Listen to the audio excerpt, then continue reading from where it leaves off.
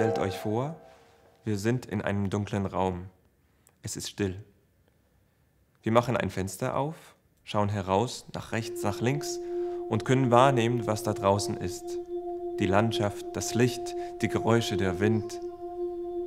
Hier drin ist es still. Draußen geht alles unverändert weiter. Wir konnten es nur wahrnehmen, solange das Fenster geöffnet war. Mit diesem Bild hat György Ligeti einmal sein Stück Lux Aeterna erklärt.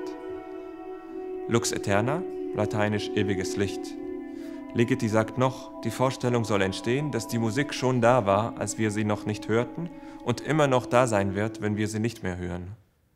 Ewigkeit, das ist die Idee. Aber wie hat Ligeti das umgesetzt? Die Basis kann man relativ einfach erklären. Hört euch mal diese Melodie an.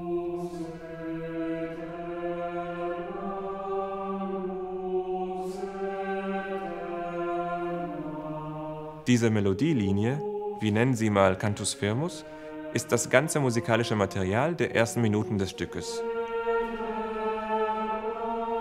Anders als bei einem Cantus firmus in der alten Musik gibt es hier kein Tonzentrum, auch kein System von Dur oder Moll, es ist aber auch nicht atonal.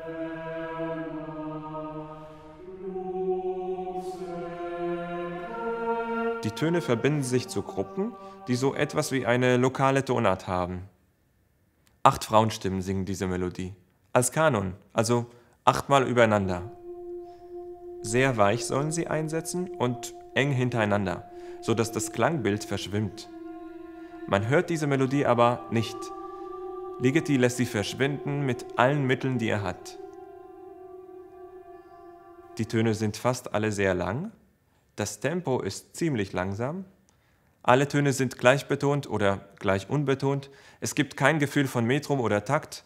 Überhaupt passiert fast nie was auf dem Schlag, sondern nur dazwischen. Hier triolisch, hier ein Achtel, hier quintolisch, vor oder nach dem Schlag. Alle Stimmen singen ja dieselbe Tonfolge, wie immer beim Kanon. Aber rhythmisch hat jede Stimme eigentlich ihr eigenes Universum.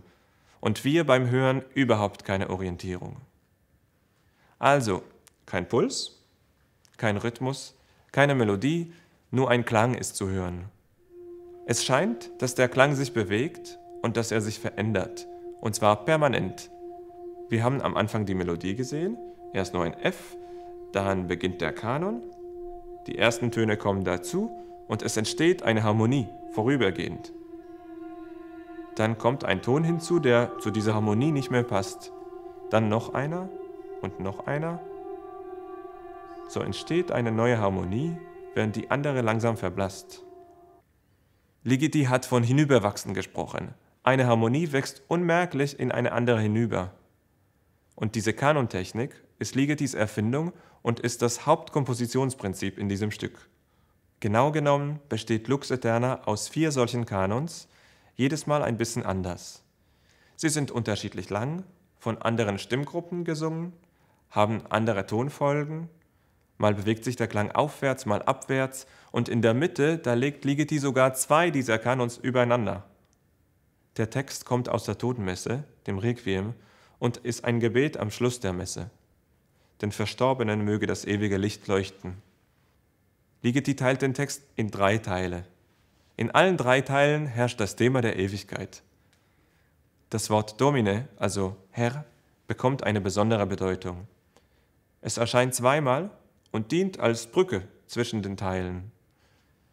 Zum ersten Mal kann man den Text deutlich verstehen. Alle Stimmen haben den gleichen Rhythmus, also das Gegenteil vom Unmerklichen, vom Hinüberwachsen. Außerdem stechen diese 2 Domines heraus, weil sie in extremen Stimmlagen gesungen werden. Bei der ersten Stelle singen drei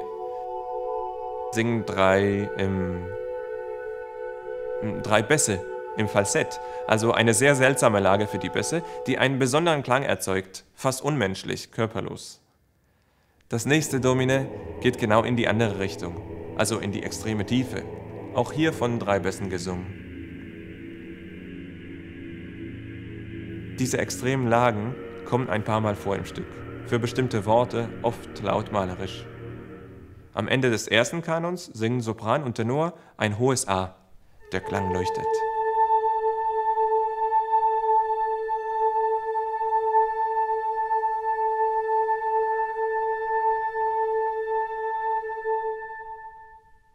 Der höchste Ton im Stück ist ein H und wird während des letzten Kanons gesungen.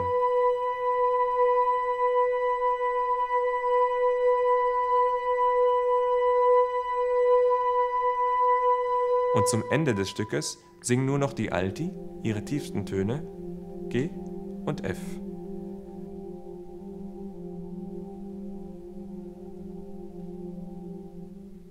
Danach erklingt nur noch die Stille, und zwar 30 lange Sekunden lang. 7 leere Takte sind da ausnotiert. Der Klang geht also weiter, nur wir hören ihn nicht mehr. Das Fenster geht zu und uns bleibt nur die Idee. Licht, Unendlichkeit.